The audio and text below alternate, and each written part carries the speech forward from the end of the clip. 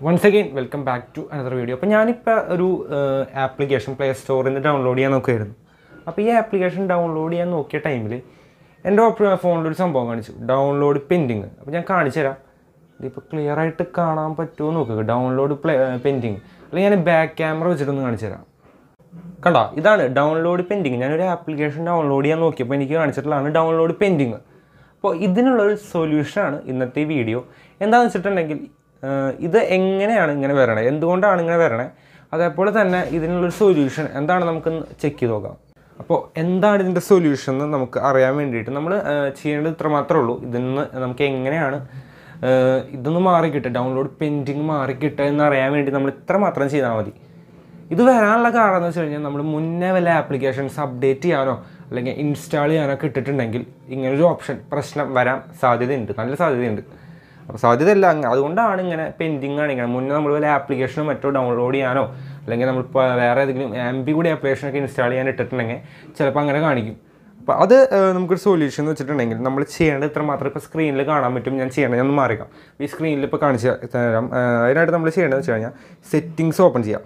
Settings open ചെയ്ത് കഴിഞ്ഞാൽ ഒട്ടുമിക്ക എല്ലാ ഫോണിലും ആപ്സ് എന്ന് പറഞ്ഞൊരു ഓപ്ഷൻ ഉണ്ടാവും. സിസ്റ്റം ആപ്സ് അല്ലെങ്കിൽ ഇൻസ്റ്റാൾഡ് ആപ്സ്. റെഡ്മിയുടെ ഫോണിലാണെങ്കിൽ 2 ഓപ്ഷൻ ഉണ്ടാവും, സിസ്റ്റം ആപ്സും ഇൻസ്റ്റാൾഡ് ആപ്സും. അപ്പോൾ അത് അതിൽ പോയിട്ടുണ്ടെങ്കിൽ നമുക്ക് നമ്മുടെ ഗൂഗിൾ പ്ലേ സ്റ്റോർ കാണാൻ പറ്റും, ഗൂഗിളിൻ്റെ പ്ലേ സ്റ്റോർ. അപ്പോൾ അതൊന്ന് എടുക്കുക. പ്ലേ സ്റ്റോർ എടുത്തതിന് ശേഷം ആ പ്ലേ സ്റ്റോറിൽ നമ്മുടെ ഗൂഗിൾ പ്ലേ സ്റ്റോറിൻ്റെ ക്യാഷെ ക്ലിയർ ചെയ്ത് കളയാം.